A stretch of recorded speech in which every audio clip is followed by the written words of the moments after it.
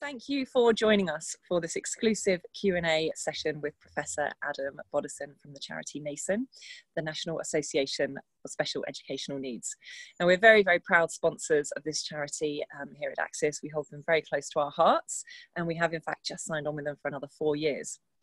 Now, Adam is the Chief Executive for nasen, and that means he has responsibility for strategic direction and operational delivery across the full breadth of the charity's activity. He is the main point of contact for the Board of Trustees and has a close working relationship with the Department for Education. He has supported the DFE on operational concerns relating to COVID-19 through his role as the chair of the National SEND Reference Group. So, Adam, thank you for joining us. How are you today? I'm really well, thank you, and thank you for the opportunity to come and talk about the response to COVID and how that works, because there's lots of things happening in school, and it's things are moving at quite a pace. They indeed are. Thank you again for finding time to fit us into your busy schedule.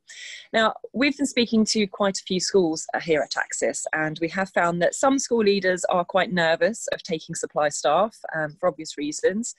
Now, we have done everything we can as a company, we think, to safeguard our own staff, our contractors, and indeed the wider schools and communities that we work with.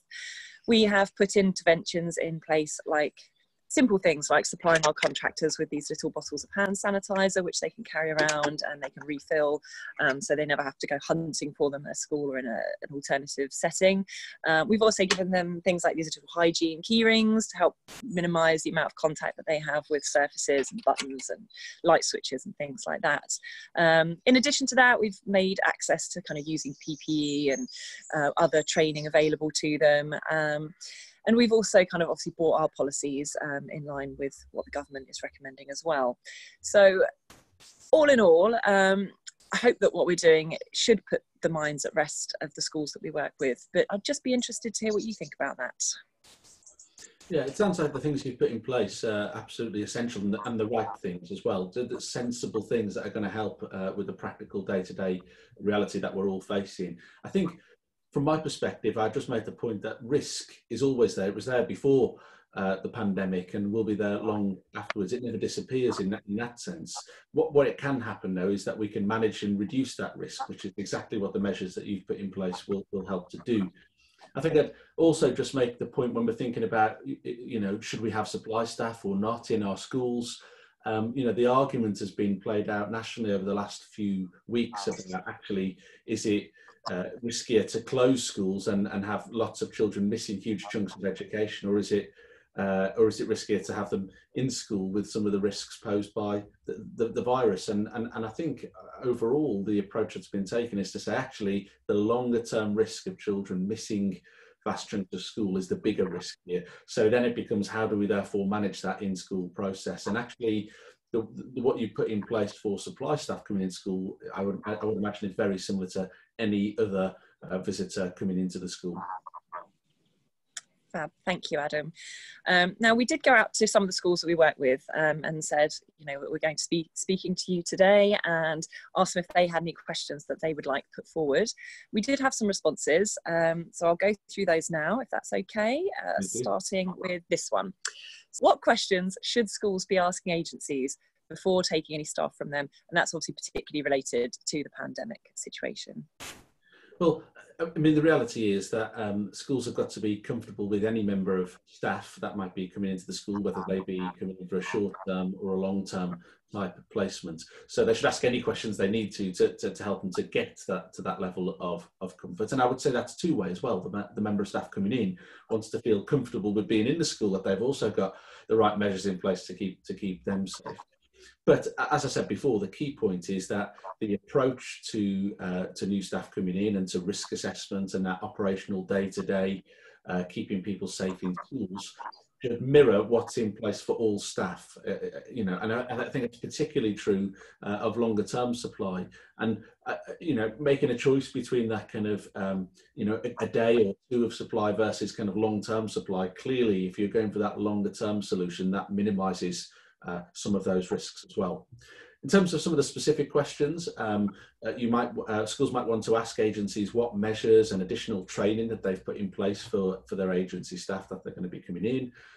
They might also ask the agency what their protocols are in the case of a positive test. So if one of their supply staff that they've provided has a positive test, actually, how are they going to tell you about that, and what kind of responses will they take internally to that? I think also those supply staff coming into the school will want to be mindful of what they're doing outside the school. So the social activities they're involved in, whether that be sports or travelling and so on, often it'll be those wider activities which could have more of an impact on a potential risk in school than actually what's happening in school itself. So again, agencies will want to make sure that they have some sense of what's happening in general in people's lives, to make sure that they can be confident that they're sending people into schools where the risk is minimised as much as possible. That makes perfect sense. Thank you. I mean, should schools consider doing things like asking supply staff to have their temperature taken, or fill in specific forms, or wear PPE when they're coming in? Would that be a reasonable thing for a school to ask a new member of staff to do? Okay, I'll come back to the PPE in a second, but what I would say is that every school will have their own processes and expectations. Temperature testing you mentioned there, that makes good sense. Not all schools will have the equipment to be able to do that, but you know, if they have, actually that's a good thing to do.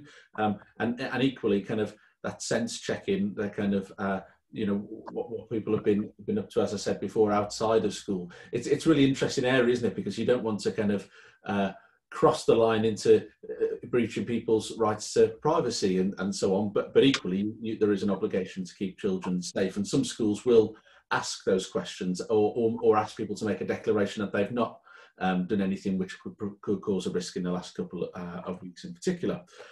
In terms of PPE, I think there are some variations there depending on the type of school. So for very very complex medical needs, for example, so we're talking about aerosol generating procedures, tracheostomies, those kinds of things, there will be some requirements for PPE to be worn in certain circumstances. But in general, PPE is not needed in schools. And in fact, there was an argument to say that for some children, particularly in special schools, where they may have had serious operations in the past, if someone turns up in full PPE, that might have a traumatic impact in terms of reminding them of some of those challenging times when they've been in hospital in the past. So there's a flip side to that as well. What schools are doing is not necessarily having PPE, but they're suggesting face coverings. So in secondary schools, for example, when you're moving around the school, there is a requirement now that face coverings are in place, and that's not the same as kind of formal PPE.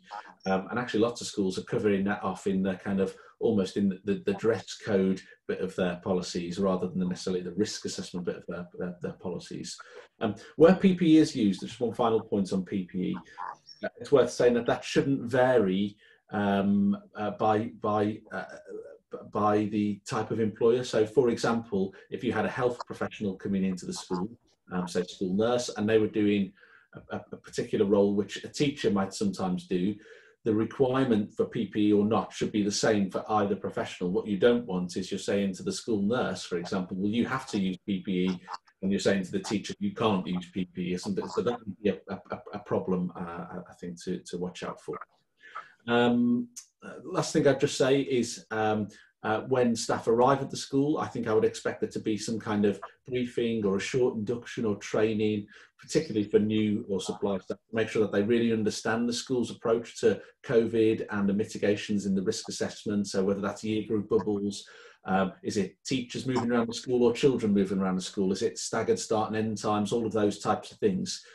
So they'll need to be familiar with that. And if I was a member of supply staff coming into a school and that wasn't in place, I would probably want to be asking that question to make sure that I was doing the best I could by the school and the children. That makes perfect sense. And actually, when you go back to your previous comment about taking people more longer term rather than day to day, then that would really reduce that kind of induction-based workload that the school then have to carry out, wouldn't it? Exactly. So it would keep everyone's life a bit easier. I mean, if a school does find out that they've got a case of confirmed COVID within their setting, and obviously they've had supply staff in recently, would they have a duty to inform the agency about that, or is that something that would be done sort of through the track and trace system? Well, I think we'd all like to think that the track and trace system did all of these things automatically. I think time will tell whether that really works effectively. I think I was hearing over the weekend about 10 million people have downloaded it already, which is good. Whether it will work in the way it should, like as I say, we'll see. But the key thing here is that communication is absolutely key, and transparency is key as well. So yes, schools should inform the agency if they have a confirmed case. I would say that was at the very least a moral responsibility. And similarly, I think agencies will want to advise schools if they've had a member of staff, supply staff, in that school, and they subsequently find out that they have contracted the virus or had a positive test. What I would say is bubbles obviously are preserved very well inside schools, and so therefore schools can take the actions they need to take if there was a confirmed case within the bubble. But outside schools, it's obviously hard to control bubbles. You know, people on school buses together, and you know all of those kinds of things that are happening. And so schools, I think, are in a position where they can't really stop COVID coming in, because if that happens, that happens. But what they can do is limit the spread within the school and between the school and other schools. And I think the school and the agency and the individual member of supply staff all have a role to play in making sure that happens. But as you said before, you know, this is a really good example of where that long-term supply is often a much better option than kind of going for the day-to-day supply, because it minimises the risk. So in this kind of situation, we're talking about one person where that one individual's been, rather than actually where potentially 5 individuals have been. So that's clearly obviously much less risky. We're now kind of getting into this phase of local lockdowns where we seem to sort of see the country turning into a bit of a patchwork of different rules. And that does confuse things a little bit for some people, I think. But just for kind of reassurance's sake, like if a member of supply staff was living in an area of local lockdown, would they be considered to be a key worker? Would they be able to travel outside that area to still go to work in a school that perhaps wasn't locked down in another area? Yeah, I mean, it's so complex, this area, because the guidance, it seems to be changing at pace almost daily. As you know, I've never seen the civil service working so hard to kind of write guidance and get it out there quickly, you know. And because it's coming out quickly, it does tend to have some inconsistencies in there, and particularly inconsistencies between kind of education, health and social care, who might even use the language in slightly different ways. You know, for example, when we talk about vulnerable children, that can mean something quite different from a social care perspective and an education perspective, and so on. But in terms of the specific question, there is a particular piece of guidance. It's the government's COVID-19 containment framework, which actually explains how national and local partners will work together to contain and manage local outbreaks. And in there, it talks about how schools, particularly special schools, will remain open for vulnerable children and for children of key workers. And it talks there about staff being able to travel in and out of lockdown areas and what circumstances that could happen in. My reading of the guidance is that if actually the attendance of staff, and that could be supply staff, professional health staff coming into schools, obviously teachers and so on, if those staff are critical to keeping a particular school or setting open, particularly for vulnerable children and children of key workers, then it's very likely the government would view them as being a key worker. Final thing I'd just say is that the workforce will be depleted at different times due to teachers who have childcare issues because of their own children maybe being in an area where there's a local lockdown, and maybe they're due to travel to a different area. So I think the reality is that supply staff are going to be a really essential resource in those kinds of circumstances. Yeah, absolutely. And I mean, just coming from the perspective of the members of supply staff, you know, if I was working for an agency right now and I was being asked to go into 4 or 5 schools a week, potentially, they could be different schools. I don't think it's happening at that kind of rate at the moment, but it certainly could be. You know, how could I put my own mind at rest to make sure that I'm looking after myself in that situation? Yeah, I mean, a lot of this is common sense, isn't it? I mean, I'm not a health professional, but obviously I would say make sure we follow the government's advice and guidance on good hygiene. You know, so we've heard about regular hand washing, the use of face covering, social distancing and so on. I know in some schools they've even got kind of boxes kind of taped out at the front of the classroom for teachers to stay in that in that area of the classroom so that they're not getting too close to children and vice versa and so on. So schools will have different things in place, and there's obviously government guidance. Specifically for supply staff who are working across multiple settings, I would see that the approach that schools take to that to be very similar to when they have other specialist staff in. So whether that be speech and language therapists, for example, who will also be in and out of lots of different schools. And because of that, schools will have systems in place to help protect members of staff who are not there all the time in particular. Just on, and I've said this a couple of times, but I do think that common sense also applies to what people are doing outside of schools. There was a thing reported in the news a few weeks ago where there was some teachers, I think, who got together for a house party, and every single teacher almost in the school ended up then having to go into self-isolation because there was a positive test. And I think the school almost ground to a halt. So that just being careful about what you might be doing in your personal life and how that might impact on the kind of day-to-day is always going to be important as well. I mean, overall, my advice would be control the things you can control and try not to worry too much about the rest. Absolutely. And then this is just a question really about education, health and care plans. I mean, how has the system been affected by the pandemic? Has there been really big delays in getting them processed, or actually, you know, is it a bit easier with people working remotely and able to Zoom into meetings and all this kind of thing? Well, it's really quite a mixed picture. And the impact on EHC plans and processes, I think it's varied quite significantly depending on which part of the country you happen to be in. So if I think about this in three different ways, so if I think about new requests to get an assessment for an EHC plan, yes, there have definitely been some delays, primarily due to staff shortages. I mean, capacity was already a challenge anyway, because the number of requests for an assessment has been growing every single year, and also the number of EHC plans issued has been growing every single year.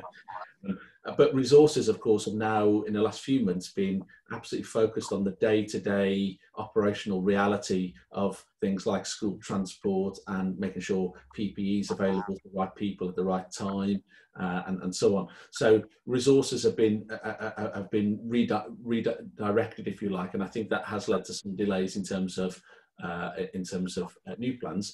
Also worth saying, of course, that schools themselves need to be involved in that process, and families as well, and they've not always been able to actually get in to where they needed to be involved in that process because they may have been in isolation or dealing with other things in the schools. There was a few months as well where the government brought in some easements in terms of existing EHC plans, which essentially were there to prevent local authorities from having legal action taken against them if they failed to deliver the provision detailed in the plan, particularly in the period while schools were closed.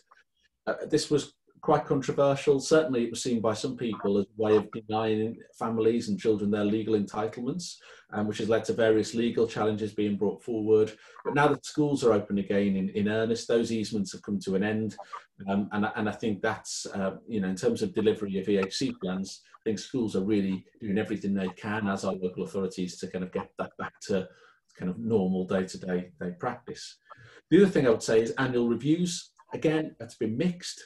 But this is an area where actually they have become, as you said in the question, a bit more efficient and a bit more effective because of those online panels, which were definitely not common practice in the past. That's allowed more of the kind of broader set of professionals, notably those from health and social care, to actually be involved and attend those panels. And it's one of those things which I hope will be the silver lining, if you like, to come out of this. And it's something that carries on going forward long term, because it's really, I think, helped with that annual review process. So the last question I had really just for you was, anyone who has further questions or concerns, or their staff feel unsure and they're still looking for ways to find training and support, where can they go to find that? Well, of course, we're talking to yourself from Axcis, and I know from looking at your website, you've got lots of blogs and training and links to resources and things on there. So anyone who's obviously working with Axcis will be able to go on there and see those things. In terms of kind of trying to keep up to date with all of the kind of constant guidance that's coming out and the kind of frequently asked questions. Nasen has some COVID-19 frequently asked questions on our website, which we'll post a link to. And also the Council for Disabled Children has some frequently asked questions on there as well. And so not only can you read those and get a sense of what people are asking and the answers, but if you've got questions yourself, that's a mechanism for you to ask those questions. In terms of the training and resources that we've got at Nasen, two things I'd flag to you. One, we have a membership which is actually going to be free from January. So if you're not a member already, then why not? Then that's the perfect time to sign up, and that'll give you access to lots of resources and the membership magazine, which has got lots of things in there which will be useful. But also we've got an annual webinar pass as well now at Nasen, which costs £200 a year at the moment, and you get 30 plus webinars. So I think works out something like £7 a webinar. So that's really good value as well in terms of getting access to a whole range of training, which you of course can do from home as a home worker. So please do take advantage of all of those opportunities. Absolutely. I think that brings me to the end of the questions that I had for you. Is there anything else you would like to add or mention before we finish up, Adam? Yeah, just one thing really, which is, I know we're not really doing the clapping thing anymore, but I'd just like to take a moment to applaud everybody who's out there working so hard to keep schools open and safe for children. I just really wanted to say thank you. It really is very much appreciated. I could not echo that more fully, having had the experience of homeschooling my 6-year-old last term and trying to juggle other duties in my life. So absolutely agree with you on that one. Thank you so much for your time. It's been a real pleasure speaking to you this morning. We know how busy your diary is, so without further ado, I will let you go. But again, thank you for your time, Adam. It's very much appreciated. It's a pleasure. Thank you.